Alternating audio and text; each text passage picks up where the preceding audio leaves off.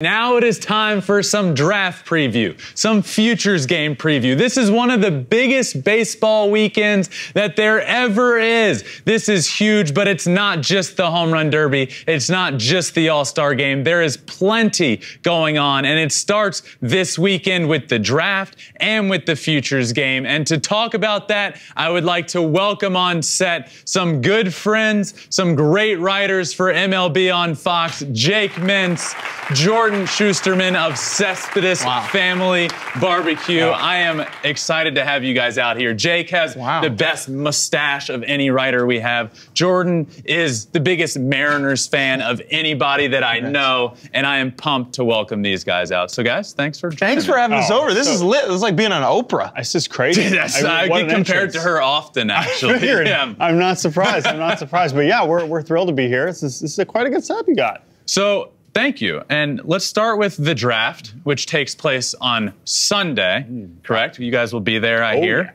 Yeah, hoping to get picked. Dumb question. Hoping to get picked. We'll see about that. No, Sunday, maybe day 2 or 3.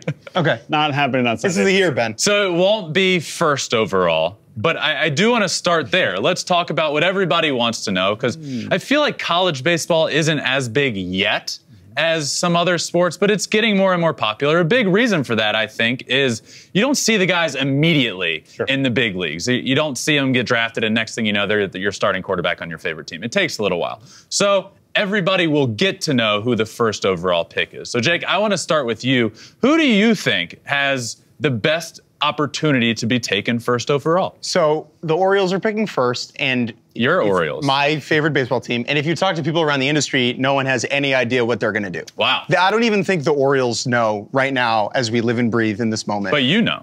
But I know, because I have the That's So Raven, like, into the future power. There are a couple names that are in the mix for the first overall slot. I would say there's Brooks Lee, who's a college shortstop out of Cal Poly in California. There's a high school second baseman named Termarr Johnson from the Atlanta area. And then, of course, Druw Jones, the son of Andrew Jones, also from the Atlanta area. One of your favorite players. Druw Jones is from the Atlanta area as well. Yes, he is. And now he's probably like the consensus best dude available, because the draft is so weird and funky, and there's ways to save money and spend that money later on in the draft. He might not go #1 overall to the Orioles. So I feel like Druw Jones, of the names you just mentioned, when people hear the draft this year, he's the name I feel like everybody knows. So there is a legitimate chance that he does go first overall? Yeah, I would say there's definitely a good shot right there. Yeah, absolutely. I mean, when you have established yourself as the clear talent, kind of the way that Adley Rutschman had, a few years ago when the Orioles did take him #1, he was clearly the best player in the draft. And so I think some people say, yeah, it's obvious. It's Druw Jones. Sure, he might come with a big signing bonus, but when you're that good and you are arguably that much better than everyone else in the class, and I love some of these other players, then yeah, it wouldn't be that crazy. I'm not going to be surprised if Druw Jones goes #1. But this happened last year, right? The Pirates had the #1 pick. A lot of people thought they were going to take either Jordan Lawler or Marcelo Meyer, both of whom were high school shortstops. They ended up zagging at the last moment and took a catcher from Louisville named Henry Davis. So, like, the MLB draft is super weird. You really don't know what's going to happen, and I think you are right that part of the reason it's not quite as popular as the other drafts is that there's just this weird gap of time, right, between when a player is picked and when they show up at the stadium playing for your favorite team in the big leagues. Can we expect any similarities between Druw Jones and Andrew Jones, Jordan? Yes, they both have Druw Jones any in their similarities on the field? Okay. You can't spell Andrew Jones without Druw Jones. And this is not going to shock you, but he's pretty good in center. He's a pretty good outfielder. I know that might, but hold on, I don't want to go too crazy. But yes, obviously he's an elite defender. But the reason he's #1 in the class is because the bat has come along so fast, so quickly, and just to a degree where it's like he's now showing plus hit tool, plus power. When you combine that with plus defense and center, also just look at him. He already looks like a big league level player body, right? Even for a high schooler. And so that's really what, has him stand out of everyone else. So of course he's a good center fielder. He's also had some sick videos go viral. Like we're starting to see more and more high school videos of baseball players. Thank God. We've seen high school videos, and now we're seeing Druw Jones hitting bombs and pimping homers. It's sick. We were literally talking about that as we walked over here. About how this is the first generation of player that of baseball player in a long time that wants to be famous and wants to be notable. Baseball I call it. I think you and I might have talked about this at some point, but like the Derek Jeter effect, right? Where Jeter was very much not a me guy, and he created this sense of kind of in baseball culture of dampening down your own personality for the sake of the team. And, you know, there are pros to that, and there are obviously negatives to that in terms of growing the game. This generation grew up with Instagram. Good.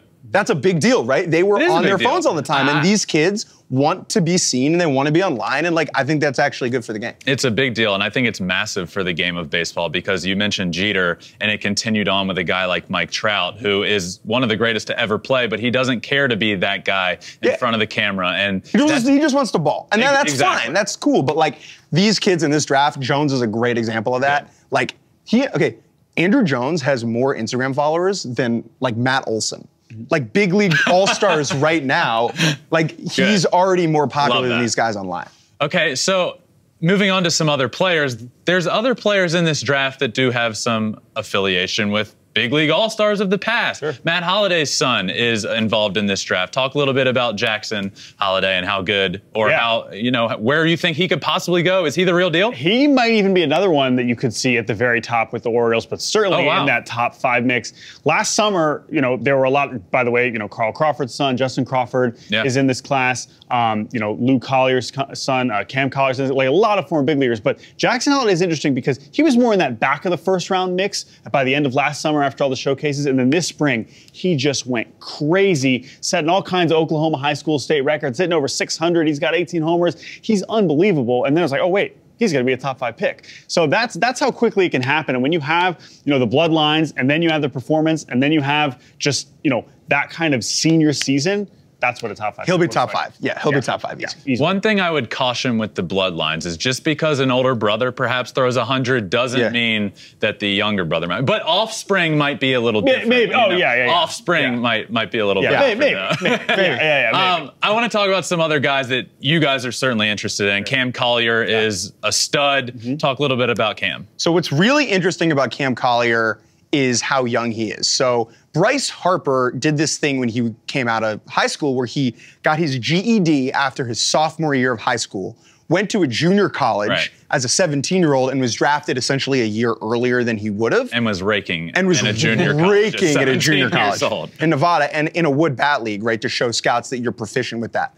Collier is really the first guy to do that since Harper at this scale. So he was in an Atlanta high school, got his GED, went to Chipola in Florida, which is one of the top JUCOs in the country, and was really, really impressive there as a 17-year-old. But what he did that's even more interesting, he went to the Cape this summer. He spent a month on the Cape Cod, or in the Cape Cod League, like, which is the best summer league in baseball. He held his own against kids who were 5 years older than him. Cape Cod is the elitist of elite college baseball talent. So if you're performing, if you're even in the average there, you're going to get drafted. And he was raking as a 17-year-old there. And so he'll be a top 10 pick. Super interesting path. And I did it, you know, I interviewed him last week just to, whose idea was this, right? Who came up with the idea to kind of reclassify and graduate early? And he was like, well, my dad was a big leaguer. He saw the talent in me at a young age. He let me know this was a possibility. And Cam is the type of guy talking to him on the phone. You know, when you talk to someone who's like a teenager and you're like, oh, wait, no, you're 28 on the inside. That's exactly what Cam Collier was like. Like, that's 100% that kind of guy. And he was very mature, very impressed with him. Taylor Trammell went to the same high school. Oh, wow. And Taylor told me a great story that he got a call from their coach who was like, hey, we got this kid, this freshman, his name's Cam, like, he's pretty good, like, I want you to come see him. And Taylor says to me, like, you know, like, people say that all the time, right? Like, oh, there's this kid at the high school, like, you gotta come see him, he's gonna be all right. And Taylor, like, shows up at the high school, like, whatever. And he sees the kid take one swing, he's like, oh, no, that's a top 10 pick. That's great. Another name that everybody is familiar with, Kumar Rocker, but not everybody is familiar with what transpired from last year's draft to now. He is actually in this year's draft again. Talk a little bit about the transition from last year and how we got to where we are now, and where can we expect him to go this year? Well, he had so much fun last year. He just wanted to run it back. He was like, this was sick. I got to do this again. He was drafted by the New York Mets last year, early in the first round, and now... Well, not early enough, right? So when we got there on draft night, you know, back in Denver, we were all expecting... I think most people tuning in last year was like, of course, Kumar Rocker, he's going to be in the top 5. Right, he didn't go 5, 6, 7, 8, 9. We're all looking around like, what's going Brady on? Quinn. Yeah, like, what's going on, right? Like, where is he going to go? So the Mets take him at 10, and then after, they don't come to a deal. There's disputes over their medicals.